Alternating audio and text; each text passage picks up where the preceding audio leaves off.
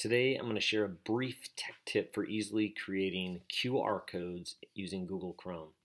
So if you weren't paying attention in January, Google quietly updated their Chrome browser to include a QR code creator right in the browser. So I'm going to show you how to do that here.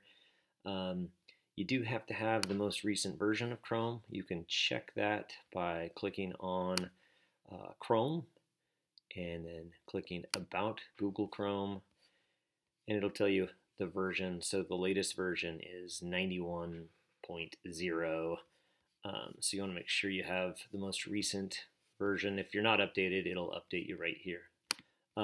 So all you got to do is click, once you're at a website that you want to share, click in the URL bar and you'll see this little icon pop up. This is a QR code creator.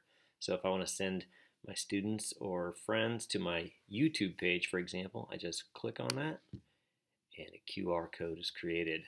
I can download that QR code, print it off, or post it on Schoology, Google Classroom, whatever, online, and kids can access that. So it's that easy, creating QR codes right within the Google Chrome browser. Hope this is helpful.